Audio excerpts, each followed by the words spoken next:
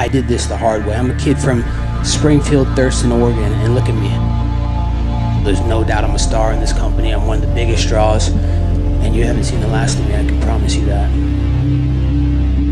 If that's the pound for pound #1 fighter in the world, you know, I just put on 2 epic fights with him and beat him in multiple rounds, so where does that put me, and why am I not in the pound for pound rankings? Oh yeah, that's right, I forgot, everybody hates me. I've done things to turn a lot of people off, but you know, I've done it for business and to better myself and better my career. So it's cool, man.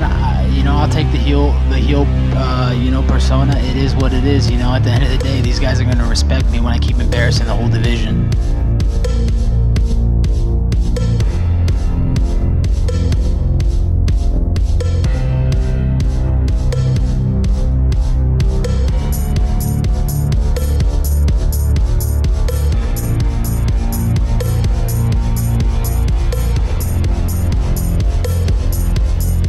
Look at how bad I bloodied Damian Maia. I mean, I completely outclassed him. I mean, Tyron Woodley couldn't do that to him in 5 rounds. The same thing would happen to Rafael dos Anjos, dude. He's scared. He's been ducking me for a long time. There's a reason he didn't fight me tonight, and this is the reason.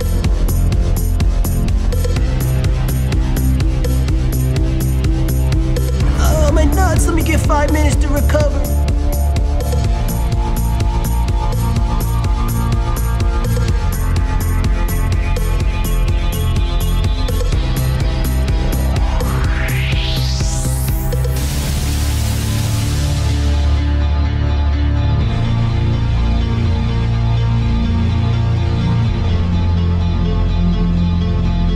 I know I'm the best fighter in the world, and I'm going to be able to claim that gold someday.